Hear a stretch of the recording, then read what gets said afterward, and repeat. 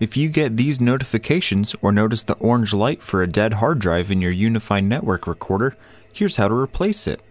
Push the tab to unlock, then pull the sled out.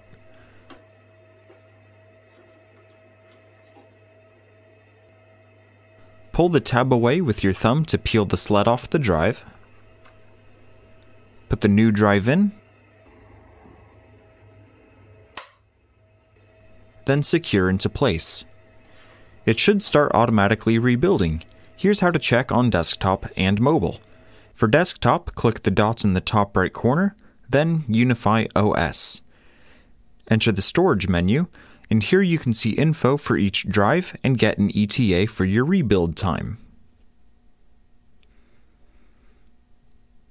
Now for mobile, in the Unifi Protect app, go to Settings, Console. In the top left corner, then you can select Storage.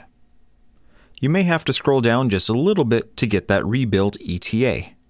That's really all there is to it. Check out these other playlists over here. Useful videos on the top and fun videos on the bottom.